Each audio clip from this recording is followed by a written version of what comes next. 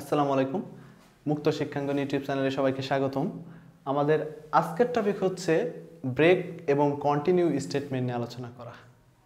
এই দুইটাই keyword, break এবং কন্টিনিউ দুইটাই হচ্ছে সি প্রোগ্রামিং ল্যাঙ্গুয়েজে যে 32টা কিওয়ার্ড আছে তাদের ভিতরে বিদ্যমান।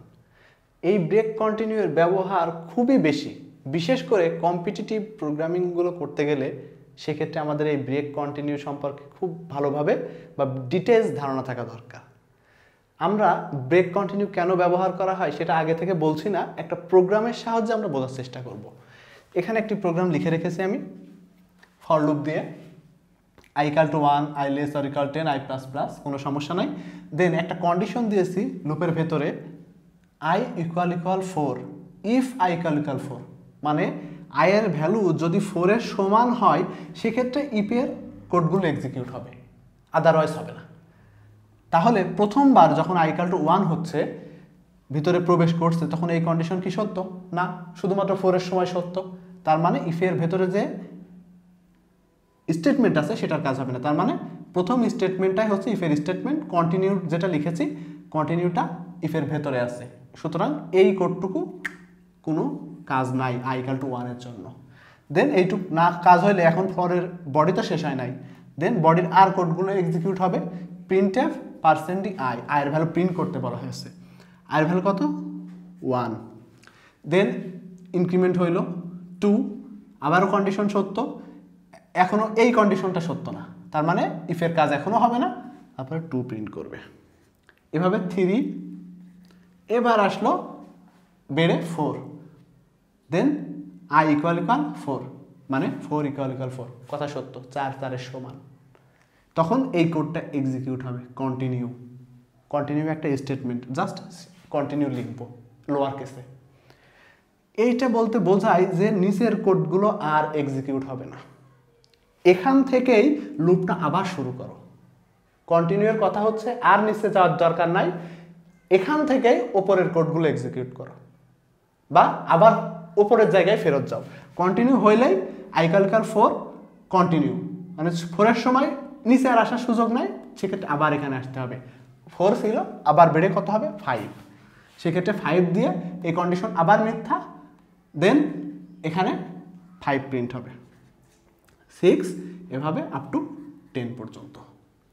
তার মানে শুধুমাত্র 4 এর সময় কন্টিনিউ থাকার কারণে নিচের লাইনে বা নিচের কোডগুলো আর এক্সিকিউট করতে পারলো না, ওখান থেকেই রিটার্ন চলে গেল আবার শুরুতে। কন্টিনিউয়ের কাজটাই এটাই। আসলে এমন হতেই পারে যে অনেকগুলো কন্ডিশন চেক করার দরকার হচ্ছে, তার ভিতরে ফান্ডামেন্টাল কিছু কন্ডিশন আছে, যেই কন্ডিশনগুলো স্যাটিসফাই না করলে নিচেরগুলো আর চেক করার দরকার নাই আমার, সেক্ষেত্রে কন্টিনিউ ব্যবহার করা হয়। আমি ফান্ডামেন্টালগুলো উপরে দিয়ে দিলাম, দিয়ে বললাম এই কন্ডিশনগুলো যদি সত্য হয় তাহলে নিচেরগুলো যাও, আদারওয়াইজ যদি সত্য না হয় তাহলে নিচেরগুলো এক্সিকিউট করার দরকার নাই, তুমি আবার শুরু থেকে দেখো। এটাই আমার, অযথা নিচে যাওয়ার কোনো দরকার নাই, এমন কেস হতেই পারে আমার। আসলে কন্টিনিউয়ের কাজ এটাই। এখন আমরা একই প্রোগ্রাম দেখব, জাস্ট কন্টিনিউয়ের জায়গায় ব্রেক স্টেটমেন্ট ব্যবহার করব। ব্রেক এটাও লোয়ার কেস, কোনো সমস্যা নাই, আমরা ব্রেক লিখেছি কন্টিনিউয়ের জায়গায়। দেন আমরা আবার শুরু থেকে দেখব, i equal to 1, সেভাবে প্রিন্ট হবে 3 পর্যন্ত, কারণ এই কন্ডিশন কোনো সময়ই সত্য হবে না 4 না হওয়া পর্যন্ত। তার মানে আউটপুট 1 2 3 এভাবে আসলো। দেন যখন 4 হবে, 4 হইলে 4 equal to মানে ইকুয়াল 4, কন্ডিশন সত্য, সেক্ষেত্রে ইফের কোডগুলো এক্সিকিউট হবে। ব্রেক, এই ব্রেক বলতে বোঝায় আমি লুপ থেকে জোর করে বের হয়ে যাব। এই লুপ কিন্তু চলবে হচ্ছে 1 থেকে 10 পর্যন্ত, প্রতিবারে 1 1 করে ইনক্রিমেন্ট করে, মানে 10 বার এই ফর লুপের কোডগুলো এক্সিকিউট হবে টোটালি। কিন্তু ব্রেক ব্যবহার করা মানে আমি 10 বার এক্সিকিউট করব না, যখন i এর ভ্যালু 4 হবে তখনই ব্রেক করব এই লুপটাকে, মানে আমি জোর করে বের হয়ে যাব 5, তারপর 6 7, এভাবে 10 পর্যন্ত আমি যাব না, 1 2 3, তারপরে 4 এর সময় ব্রেক। তার মানে যদি 4 হয় 4 equal 4, ব্রেক।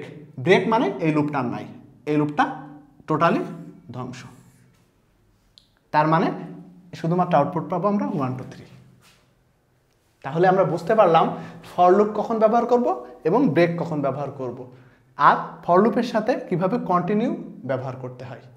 ব্যাপার হচ্ছে যে ব্রেক কখন ব্যবহার করব, সেটা হচ্ছে যদি এমন কেস হয় যে আমাদের কোনো একটা জিনিসের আউটপুট পেতে হবে, আউটপুট এর ভেতরেই পেয়ে গিয়েছি, সেক্ষেত্রে নিচে আর যাওয়ার কি দরকার, আমরা ওপরেরটুকুই পেয়ে গেছি, তাহলে তখন আমরা ব্রেক ব্যবহার করব। অর্থাৎ জোর করেই আর আমাদের কন্ডিশন চেক করার দরকার নেই, আমাদের আউটপুট পেয়ে গিয়েছি, ডিজায়ার্ড আউটপুট, সেক্ষেত্রে আমরা ওই ফর লুপ থেকে বের হয়ে আসলাম। অযথা ফর লুপ ঘুরাই আমি কি করব, কারণ আমি তো রেজাল্ট পেয়ে গিয়েছি। এই কাজটাই করা হয়। শুধুমাত্র ব্রেক এবং যে কন্টিনিউ, এই দুইটা স্টেটমেন্ট শুধু শুধু ব্যবহার করা হয় না, কোনো একটা কন্ডিশনের সাপেক্ষে ব্যবহার করা হয়। কন্ডিশন দিব, দেন সেই কন্ডিশনের উপর ভিত্তি করে আমাদের ব্রেক এবং কন্টিনিউ ব্যবহার করতে হবে। এবং ব্রেক কন্টিনিউ ব্যবহার করে আমরা খুব সহজেই জিনিসটাকে কাস্টমাইজ করে অনেক বেশিক্ষণ এক্সিকিউট না করে অল্প সময়ে আমরা আমাদের ডিজায়ার্ড আউটপুট পেয়ে যাব। তো ব্রেক কন্টিনিউ সম্পর্কে আজ এ পর্যন্তই। এ বিষয়ে যদি কোনো কোশ্চেন থাকে তাহলে অবশ্যই কমেন্ট বক্সে জানাবে। এবং ব্রেক কন্টিনিউ এই ব্যাপারটা খুব ভালোভাবে প্র্যাকটিস করার জন্য বলা হচ্ছে। ভালো থাকো, সুস্থ থাকো, সাথে থাকো। ধন্যবাদ সবাইকে।